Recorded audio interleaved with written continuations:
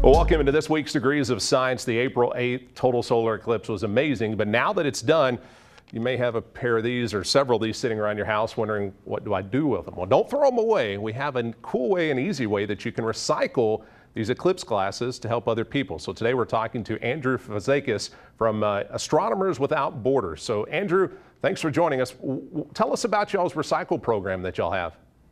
Yeah, so this is our second go-around with this amazing program where we're literally taking gently used and unused glasses, vetting them, making sure they meet safety standards, and then repackaging them and sending them off to various places around the world, underserved communities, schools that happen to be in the path of future eclipses.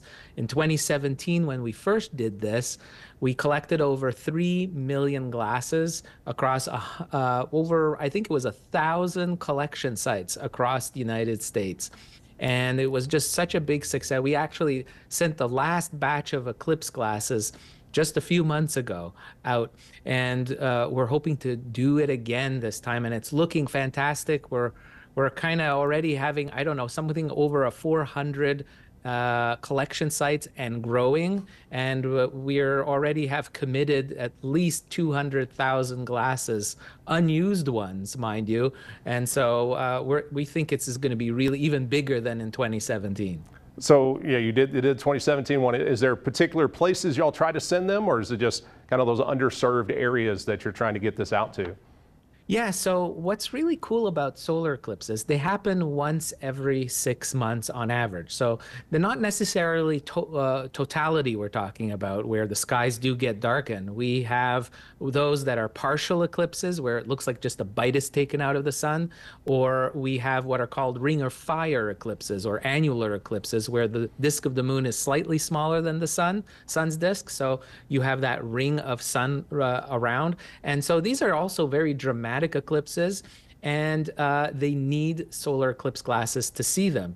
And it happens on a cadence of generally every 6 months. So in the 2017 eclipse, it took us almost 7 years, 6.5 years actually, to send them all out. With each different eclipse, we would send tens of thousands to different locations like Sri Lanka. We sent some to Nepal. Even Afghanistan got a few. Ethiopia, that was under the path of totality.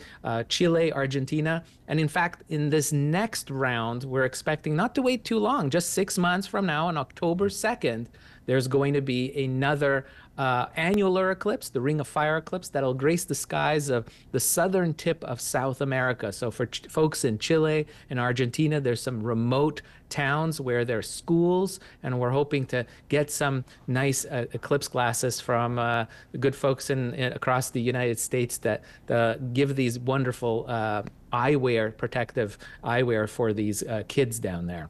Well, that's amazing, and know that you can help out people that may not have the access to it. So if somebody wanted to donate their new or gently used eclipse glasses, where can they find the list of places that are collecting them? So I invite everyone to visit our website, astronomerswithoutborders.org, O-R-G. And at that website, there's a big banner. You just click on it. It says recycle glasses, and you'll get a whole list of collection centers. We're trying to keep up with all the emails. In just the last 24 hours, we got over 1,200 inquiries about becoming collection centers, and people have tens of thousands of glasses. So just be a little bit patient. We'll be getting through the entire list and just keep adding them with the mailing address. So you would just literally just mail it into your local collection site that has agreed to be part of this program. So these collection sites are not only collecting them, but they're going to be vetting them there as well before they get sent out? Absolutely. So we're kind of, that's one of the big differences we've done with between the 2017 and now the new campaign, in that we kind of decided to divide and conquer, as opposed to just having one central collection sites and vetting sites. So the individual collection sites are being trained through their volunteers how to vet these eclipse glasses, making sure they're not counterfeit, they're not fakes, and make sure that they have their integrity, that, there's no scratches or punctures or bends in the lenses. And you have to remember these things would otherwise go into a landfill, right? They're not really eco-friendly eclipse glasses. So because of they're a mixture of material like cardboard with the glue and the mylar filter that protects our eyes. So really, this is the best course of action in terms of recycling, is to redistribute the gently used glasses around the world. So if somebody wanted to become a collection site and a vetting site, what would they need to do to get that process going? Absolutely. It's really simple. So you just log on to our website. We've got our email as well, collectionnode@astronomerswithoutborders.org. But you'll find all of that information on our recycling page at astronomerswithoutborders.org. And we give you very simple, a quick email back to you that describes the vetting process of how to set it up and how to become a collection node. It's really simple. Well, this is a great opportunity to help out people that may not get to see something like this, but this really fits in what your organization, Astronomers Without Borders, does. And I saw a quote on the top of y'all's site, "Boundaries vanish when we look skyward." So that just fits, I think, what you are trying to do. Tell us about y'all's organization, Astronomers Without Borders, and what y'all do. Sure thing. So AWB has been around since 2008. And what we're in the business of doing is using astronomy to do good in the world, because we find astronomy is a very inspiring, humbling field, especially looking up at the sky. Folks, we share the same sky around the world. Our motto here at AWB is one people, one sky.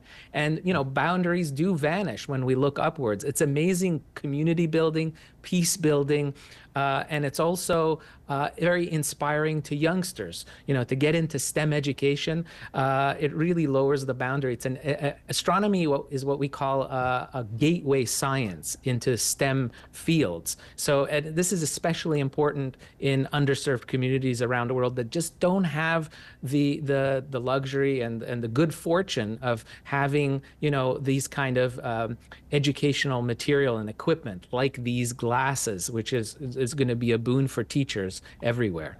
So, a lot of organizations, there's ways to help out, but y'all have got a cool way if, say, someone's more interested in astronomy really after the eclipse. Y'all's One Sky telescope, that's an awesome telescope that is helping out a great cause. Tell us about that.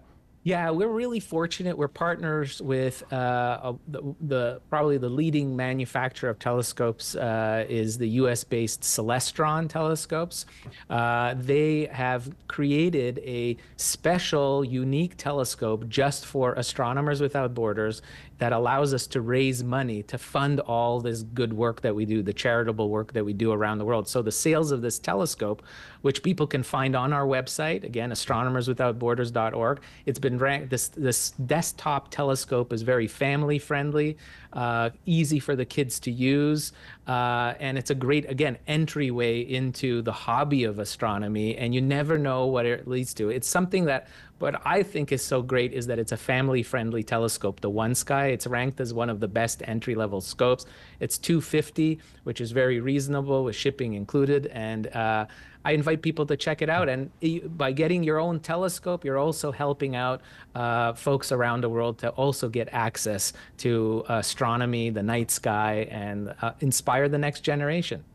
Well, Andrew, I appreciate you taking time to talk with me again. If you're interested in donating these glasses, we'll have a link here with this story. But Andrew, I know you are super, super busy, and thank you for taking some time to talk to us about y'all's program. Thanks so much for the time and interest, and I wish everyone clear skies.